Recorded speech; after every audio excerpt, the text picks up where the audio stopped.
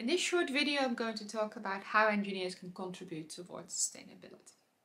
And the first question that you might have is, what does an engineer actually do? So I am a chemical engineer myself by training. And what an engineer really does is finding solutions for problems. And we do that using science, technology, and maths. So now we know what an engineer does. Let's think about what the concept of sustainability really is. So when a process is sustainable, it means that it can keep on going without depleting the resources, so the things that you use in the process itself. Most people, when you think of sustainability, we think of a societal goal in terms of living in planet Earth for a very long period of time. So not just during your own lifetime, but also for many, many generations coming after you. We are facing major challenges in terms of environmental sustainability. So this includes, for instance, climate change, pollution of air and water, and loss of biodiversity, meaning that we have less species of animals on this planet. Now, and climate change is a real problem. And particularly the term that you will come across is associated with this is achieving net zero. Now, net zero means that you have a balance between the greenhouse gases coming into the atmosphere and the ones that we take out. So at the moment there is an imbalance. It means that we emit more, and this is why you get a heating up of our planet, than that we take out. So think of it when you take a bath, for instance. You have it at a certain level and you can draw something out, which would be coming out from our atmosphere, but you can also put in more via, for instance, turning on the tap.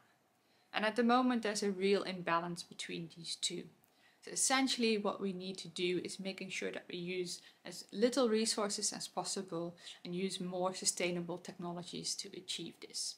While we can take, for instance, more out of the atmosphere by planting more trees, which can absorb the carbon dioxide from the atmosphere. In 2015, the United Nations set 17 Sustainable Development Goals and nearly 170 targets that are supposed to be reached by 2030. So not that long to go really. But let's have a look at what these 17 Sustainable Development Goals are and how engineers can contribute toward those. So I'll pick out a few of them, but in essence engineers should have an impact for each of these. Development Goal 6, which is clean water and sanitation. For us, it seems normal that we can just drink water from the tap without getting sick from it. However, millions of people don't have access to clean or to safe drinking water. Then also because of climate change, because the planet is heating up, we have less rainfall. So that's another concern, that there might be a shortage of water in the future.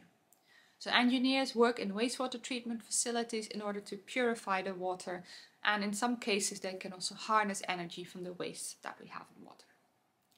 Sustainable Development Goal 7 is clean and affordable energy. And this is all about finding alternatives to traditional burning of coals and fossil fuels.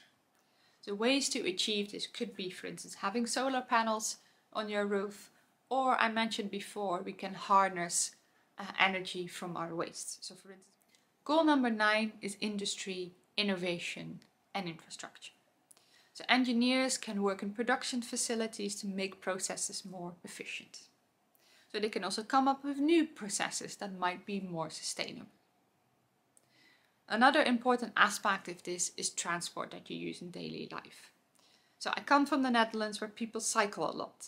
So you know that that's a better alternative to, for instance, taking your car. But engineers also work on, for instance, electric cars and making sure that we can make that mode of transport more sustainable. Goal number 12 is responsible production and consumption. So engineers can work on the production side, but you can also have an impact on the consumption of it. And a key thing here is, for instance, plastic waste. Let's just have a look at the food packaging that you have at home and if you can perhaps make more responsible choices. We can reduce this. For instance, we're actively reducing the number of plastic bags, but also recycling plays a key part in this. So making sure that you separate out your waste and giving people the opportunity to actually recycle things in the proper manner.